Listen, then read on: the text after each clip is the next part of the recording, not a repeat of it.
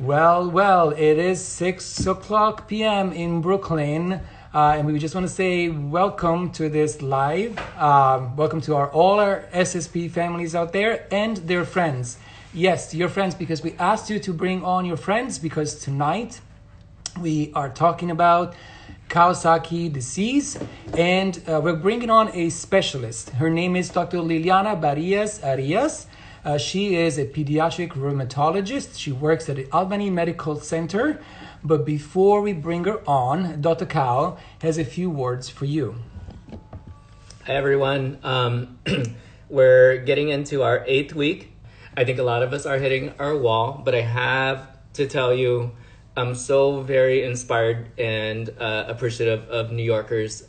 You know, some of you have been like 4-person households in 800 square foot apartments and have not left other than to do grocery shopping and to come to us. And I think that this is the people talk about like New Yorkers being maybe crass and rude and selfish, but I think this is showing what New Yorkers are, and this kind of sacrifice and effort is heroic in itself, and I really appreciate everybody doing this. So tonight's discussion is going to be focused on the Kawasaki-like syndrome that is happening with some association with COVID diagnoses. Firstly, I'd like to just lay a little groundwork. Kawasaki disease is not unknown to us. It's been around for years. It is a frequently common question on our pediatrics boards every year. It is also it happens. We see it about once or twice a year, where it happens where a cluster of kids get high fevers for 5 or 6 days. Sometimes with these other associated with these other symptoms like swollen feet or hands, a rash all over the body, some oral ulcers, really like red eyes without any kind of bacterial discharge. And then the kids are just very super irritable. So it generally follows, the thought is that it follows a viral infection or sometimes strep infection 4 to 12 weeks after the initial insult. And what we believe is happening is that your body reacts to whatever entity is causing the insult and kicks it out of there. And then it starts, and then that reaction starts to fight its own body tissues. And some of these body tissues include vascular tissues in some quite important blood vessels, specifically the coronary arteries that lead to the heart. What we're seeing in the current situation is not exactly what's going on, but has very much a lot of overlap. So I'm not an expert. So we decided to get an expert on with us online. Yeah, we figured out what was wrong. Hi, Lily. All right, sorry guys. Is that we Oh my tried God. to No do worries. our Oh my fancy God. setup Thank you so for much. here. Yeah. So first of all, let's tell everybody how you guys know each other. Oh my God. I heard you talking a little bit, you know. Yeah, I said I was your senior resident for 6 months, then you're attending for the remaining 3.5 years that you were with us because you stayed on for chief, right? Yeah, well, full 3 years, and then I was doing some moonlighting in the NICU. Oh, that's right. And we became friends. And then you went on to do your pediatric rheumatology fellowship at HSS, world renowned. People fly in from Europe to be seen there. So you're very well trained. And also, she used to play soccer with the men in Prospect Park and school them. So that's Yeah, why until I injured my knee. all right. So listen, Yes. we wanted to have you on here to clarify. People are scared. We want to, and we want to know what they need to be scared about, what the numbers are potentially, and knowing that you come from a place and successfully treated a kid with this condition. What are the things that we need to look out for, and what do we look to if we eventually have a diagnosis of such?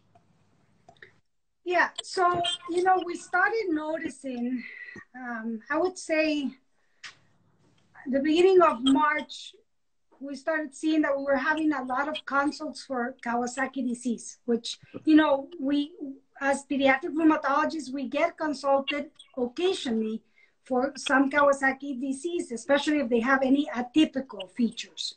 Mm-hmm. So definitely we started noticing, I would say that probably from February, around that time, we started seeing an increase in cases. And our particular institution, we saw in the past 8 weeks around 10 to 12 cases, when the whole last year we just saw 9 cases. So we started thinking that this was a little bit unusual and then the UK brought the alert 2 weeks ago about them seeing also a cluster of patients that look similar to Kawasaki, but some of them were getting very sick, which we did have one case like that fit that description. So far, right now they're calling this new end has a new name, right? It's believed to be a little bit different than Kawasaki, and it's called pediatric inflammatory multisystem syndrome. And there's, there are similarities for sure to Kawasaki in the sense that they both have high fevers that are prolonged, and they have a lot of them will have red eyes, right? They present with conjunctivitis. A lot of them, what we're seeing is also rash, right? Multiforme, just like we know with Kawasaki, any type of rash could be, right? Mm-hmm. It's not a particular type of rash. We've had some with very extensive rash. One of the features that we're seeing in common with a lot of these kids, they get swelling of the hands and feet, which we see in Kawasaki also. The only things that are a little bit atypical, one is the age. We're starting to see some older patients, right? The other thing is, of course, that some of them present already very sick very quickly, right? They're going into shock. But not all of them. I would say that at least in our experience, a lot of these patients are relatively stable. They look like a Kawasaki. The good thing is a lot of the ones that are stable are responding to IVIG, just like Kawasaki. Okay. The one that we had that was very ill had features of a complication that we commonly see in some patients in pediatric rheumatology that is called macrophage activation syndrome, right? Mm-hmm. And this is very similar to, it is a type of cytokine storm, which they have seen in adults. And this particular patient we saw at that moment, we thought it was a Kawasaki complicating with macrophage activation syndrome. So we treated as that, and they did very well. So I think that one thing that we need to be alert is that these kids can have features of this complication, and this complication is treated differently, right? And that's why I think there has to be involvement of pediatric rheumatology in a lot of these cases, as well as hematology. So we need a more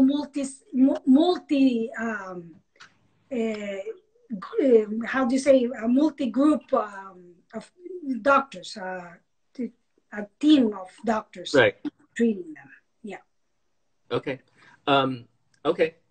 And just to reiterate what you said, this is happening, like Kawasaki's normally is like a 3 to 5 or 6 or 7 crowd.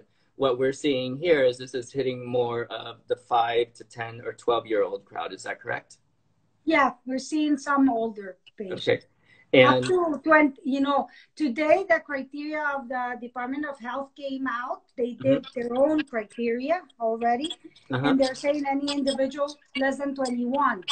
So I've talked to some of my colleagues. They definitely have seen older patients that are meeting this description, which is not common to see Kawasaki in older children, right? So they've seen 19 years old. I had one colleague talking to me about a 19-year-old this week. And, so a lot of older kids. Okay. All right. And,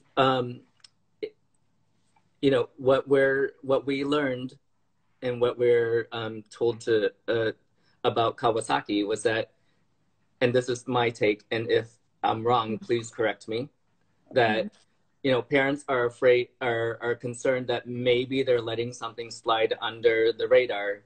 But my take is that this is not going to slide under the radar for you. Kids with Kawasaki are sick. They're irritable. They don't want to be touched. It's almost, it's almost like 70 to 75% of being like meningitic. Is that correct? Am I wrong? Correct. Yeah, no, you're correct. I think Okay. these are kids that the parents were gonna be concerned. They're not looking well. Right. Especially the ones that are getting sicker.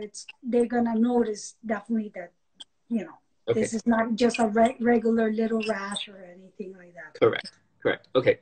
And then, so just from a general peds point of view for this, it's allergy season, which brings the upper respiratory stuff, which brings the red eyes, which brings some rashes. We're not going out and getting vitamin D and sunshine, so we're going to see eczematous rashes. What would you recommend as things to look for to be brought to medical attention? I think the number one thing is fever, right? Fever. Okay. These patients, all of them are going to have fever. I would say they're going to have probably a fever above 101, 102. So that's going to be the first thing. And any fever that is going on for a few days should already start hinting at concern. We always say Kawasaki 5 days of fever, right, to make the diagnosis. But I would say these kids are probably getting a little sicker before that 5th day of fever. So you're going to be around. And then the rashes that we're seeing are more generalized, I would say, than just an eczema type of rash, Right. But in general, like you said, these kids are going to probably be irritable. The other feature that is being noticed with this case is that it's a little bit not the typical thing we see with Kawasaki. Is there's a lot of GI complaints. Yes. Right. So, but that we can see in Kawasaki. But in general, I think these kids are going to be uncomfortable. They're not going to look happy. Right. For sure. Okay. Very okay. So we're going to start taking some questions from the viewers. Is that okay? Sure. All right. So first one is, Trisha is asking, can a 3-month-old get Kawasaki disease? So it is very rare to see it in infants, but it's possible. But it's extremely rare. We definitely have not had any case around that age. I have never seen a Kawasaki older than 6 months.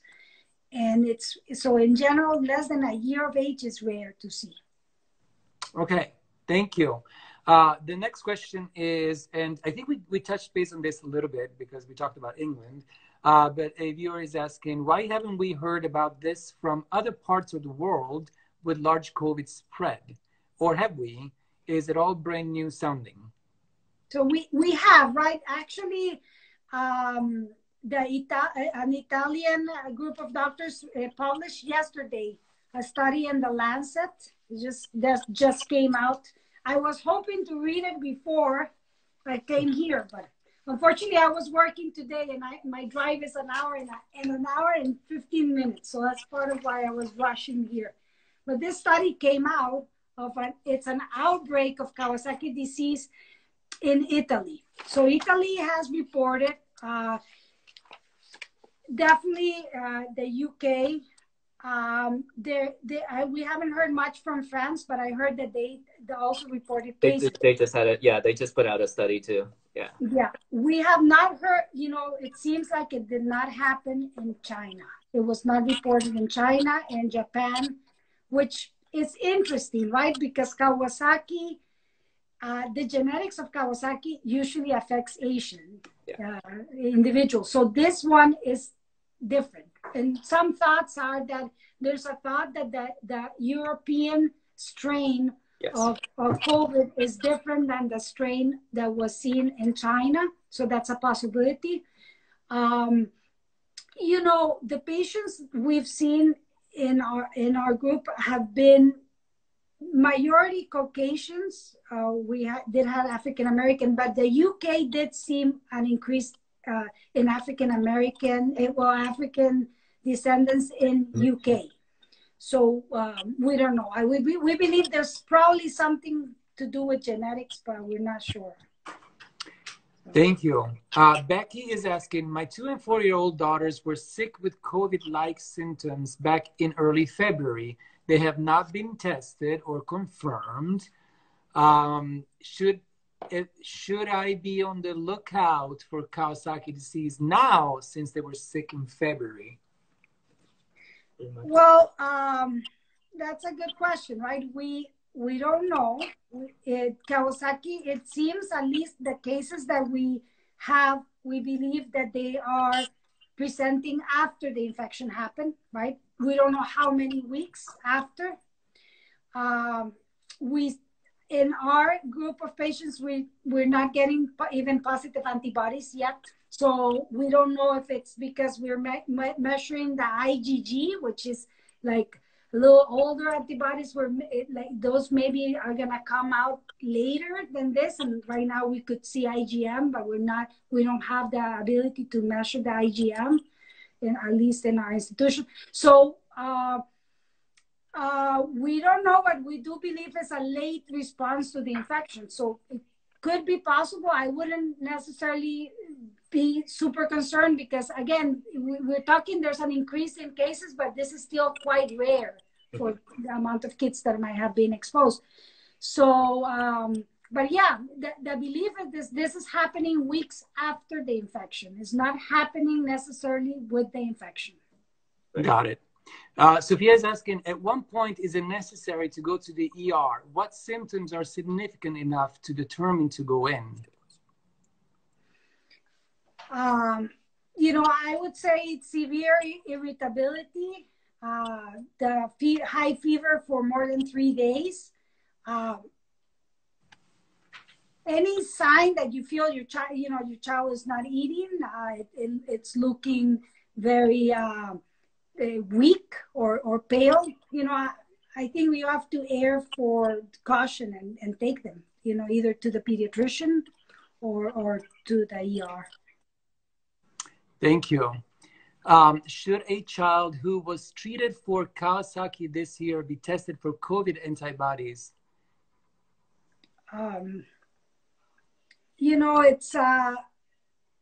It's an interesting question, and I think it will be helpful eventually to have that information.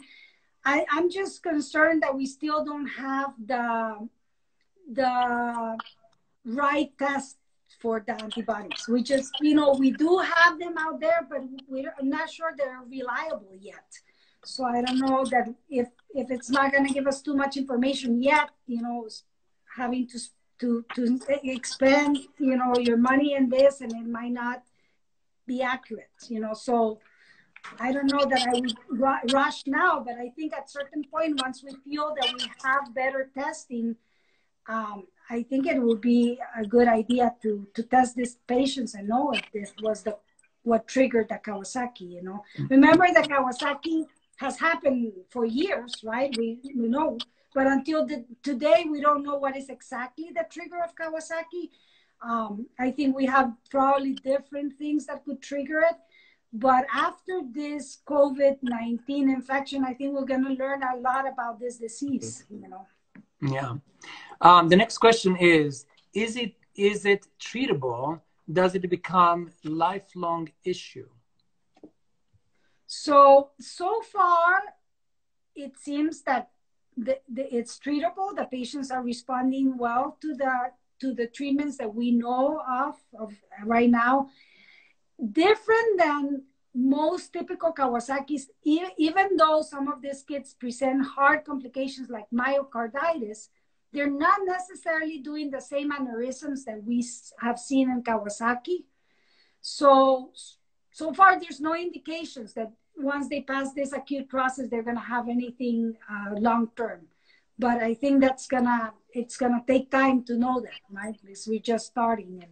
And we even believe this is a different entity. You know, we're still calling it Kawasaki, but we think it's probably going to be not complete, but a different spectrum maybe of the disease or something. Right. You know. You're treating successfully with like IVIG and other anti-inflammatories. Correct. Are you also putting them on low dose aspirin afterwards or no? Yes. Okay. All right. Very good. So, and then I just wanted to piggyback on the other question of is it treatable? Is it contagious?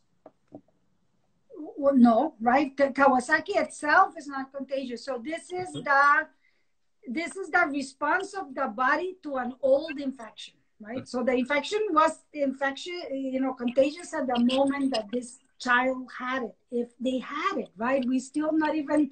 We have not confirmed that all these kids have antibodies, you know. Right. So we just see an increase in incidence enough that is setting this alarm, but we don't have enough data to know. But definitely the moment they have the Kawasaki, it's not contagious. So this answers all these questions that I see here in the comments about kids returning possibly to daycare or school. So I guess the parents were concerned about, is it contagious? So I guess this answers that question, right? No, they're asking about returning regarding possible getting COVID and having this as a consequence. They're not asking if you go, can you catch Kawasaki, right? I'm guessing. Okay, so if after they have Kawasaki, are they fine to go back to school? Is that the question? Like, would they be strong enough? Or is that the question? Or I thought that they were asking about is it contagious? Meaning, if my kid goes back to school, can they catch Kawasaki? I think the question is people more being anxious and nervous about sending their kids back to school if and when we do it in New York City and in. Sorry, my bad. And in daycare. Yeah, I think you're right. That guy is right. My take is that this is so very rare, even though COVID is very ubiquitous. This is a rare consequence. It's treatable. I think getting COVID and transmitting it to a susceptible individual is more of a concern to me at this point, as far as returning to school and daycare. Am I wrong? No, I would say exactly the same. This is rare. We should, we should not be alarmed. It should not stop us. I think once the city feels ready that we either have controlled the outbreak or we're ready to take the influx of patients if there was increased cases. I still feel children in general are doing better in this pandemic in general, and I feel that even if we find that we're going to see a little more of these cases, so far they're treatable. They're still doing well. Maybe it's going to be it's good to be aware of it. So yes, if we not stay home with prolonged fever and your child not looking well, that's the moment to say, okay, I'll go to the hospital. I know a lot of people are afraid of going to an ER because they don't want the kid to get infected there. But at this moment, I think that would be my only recommendation, is to not be afraid to seek attention, because this is treatable and they can do well, you know. Okay. And just following up with that, are there any underlying conditions that predispose to getting the inflammatory syndrome with COVID? No, right? We don't know. You know, they spoke today. There was a meeting of the Department of Health talking about it. You know, if we were seeing the same risk factors that we see in adults getting sicker with COVID, do we see those risk factors in children?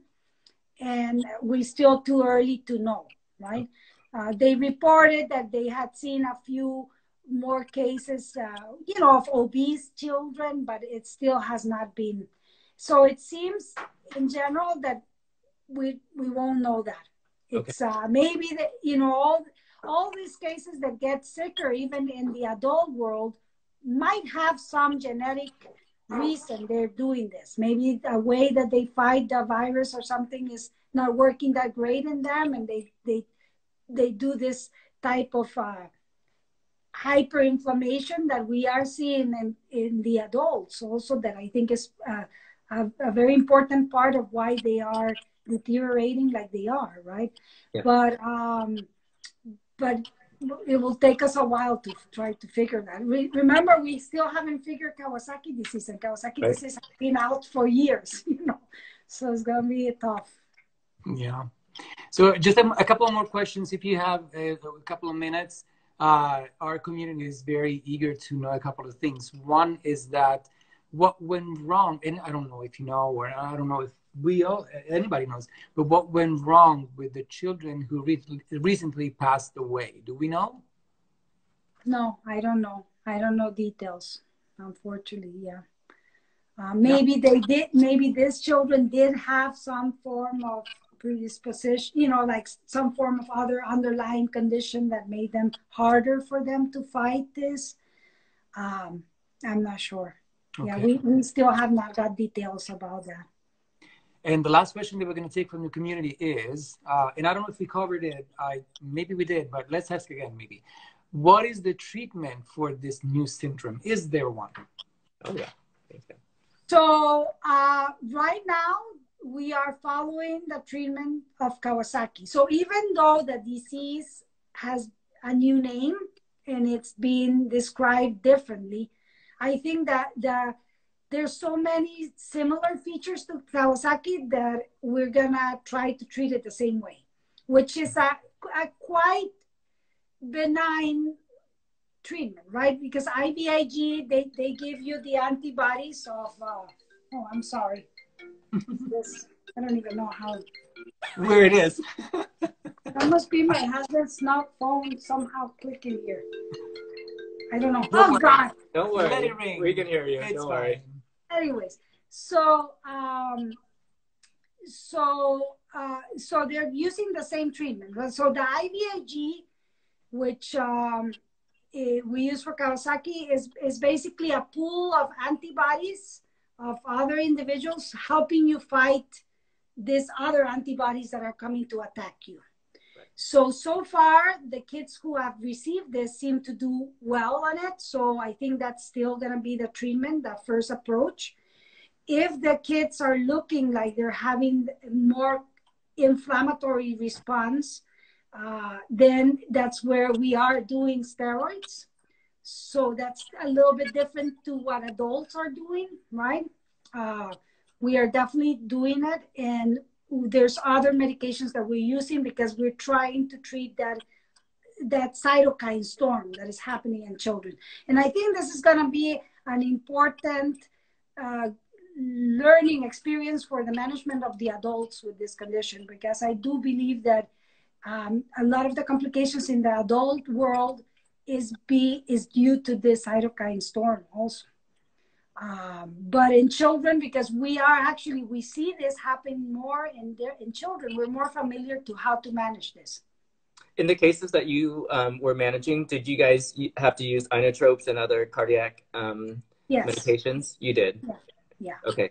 The children that have been very sick, they need to be in the ICU. Yeah. And but we had many that were not that sick that we were able to manage in the floor with IVIG and maybe a little bit of prednisone. We didn't have to give them even high doses of prednisone. So. Okay. All right. Before we let you go, I think it would be a good idea to summarize what the symptoms are. Okay. Right? What do you think? Can we do that? Sure. All right. I can tell you, so we very official summary. I'll tell you what the clinical criteria of what the Department of Health published this week. Okay, so any individual less than 21 years of age who has a minimum of 1 day history of fever, that it can be as high, as low as 100.4, so 38 degrees, and requires hospitalization, right? So they're already looking a little bit more ill.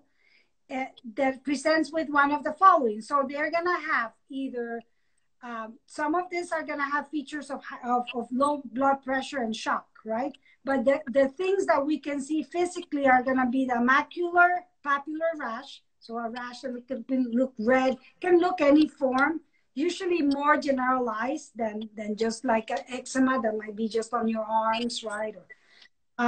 They have a bilateral conjunctivitis, non-purulent conjunctivitis, and they have signs of mucocutaneous involvement. So some of them are going to have the red the tongue with strawberry tongue, swollen lips or red lips, and the swelling of the hands and feet are very characteristic to see. And they might have GI symptoms, including diarrhea, vomiting, and abdominal pain. So that's what they use as the criteria for the diagnosis, which is similar to the criteria we see in Kawasaki, right? Kawasaki disease, we talk, and I have my criteria here. Kawasaki disease, we say it's 5 days of fever at least, plus sometimes, again, conjunctivitis, red eyes, red lips, red tongue, lymphadenopathy, but those are like a little more non-specific, but the rash also. So clinically, they look very similar, Okay. So let's say a kid has fever for 1 day and a rash and is still relatively stable, feeding fine, making good urine, not visibly working to breathe or not extremely irritable. What would you say to do in that situation? Would you go in to be checked or would you observe at home? Well, if we're just having a mild rash, right, that no redness of the eyes yet, and nothing in the tongue, maybe you could observe a little bit at home, right, if they're feeling well. But I think if we start seeing redness of the eyes or some, I would err a little bit to be on the safe side and have, or you could even have a first set of labs, right? So, some blood work to see if we're showing very increased inflammation, which would be, I would definitely check for a CRP and ESR on these patients and then maybe consider a ferritin level on them. Okay. If those numbers are really high, then I would be a little more concerned. Agreed. Yeah. All right. Well, thank you so much, Dr. Liliana Barrias Arias. It was amazing to have you. I know that our community understands now why we love you so much. Oh, I miss you guys. I miss you too. Stay safe. Thank you so much. And everybody home, all our SSP families and friends, thank you so much for watching. We hope that this helped a little bit today. We're going to post this again. So don't worry if you missed a little bit. It's going to be on our social media. Thank you again, Dr. Liliana Barrias Arias. Bye, Lily. Love you. Let me send you guys a huge hug. I think of you and all the children of New York City all the time. I love New York. I love Brooklyn. And they're very lucky to have you guys there. And it's... we have you in our hearts, sending you all our best wishes from here. Okay, guys? Okay. Love you. Thank you for saving children. We're so happy. Thank you. I'm so proud. And thank you for Bye. sharing with us. Thank you, guys. Bye, everybody. Bye.